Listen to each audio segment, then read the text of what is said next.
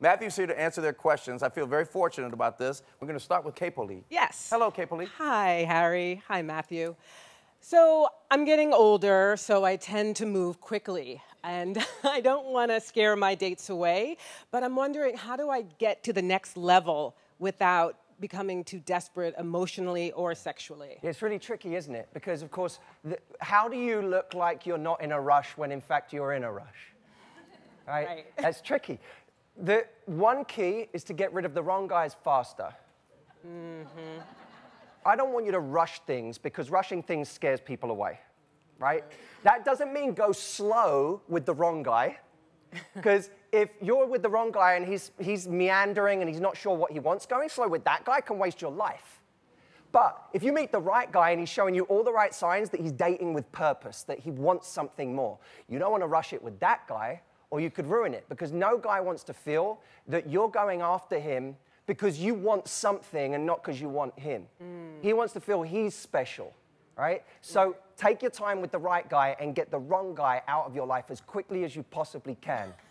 I love that. Thank you. It tells it like it is. I like that. You're talking about going slow with the wrong guy. You know, I think that's what Jill's been doing. 27 years slow.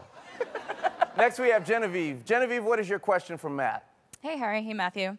My question is about dating apps. It seems like everybody's on them these days, but it's really hard to kind of weed out the deadbeats, the guys just looking for hookups, and figure out who is actually looking for something more. Yeah, I have something very simple for you. Get them on the phone before the date. I don't like rules and, you know, break as many of my rules as you want, right? But I love principles.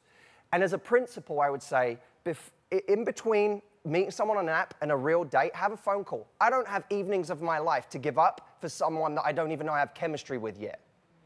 Right? So get someone on the phone. I think women have to be far more direct, and direct doesn't mean being serious and aggressive. Direct means you saying to a guy who you've been exchanging texts with for 2 days, hey, I'm back from work around 7. You should give me a call. I want to hear your voice. That's it. Well, I'd call you.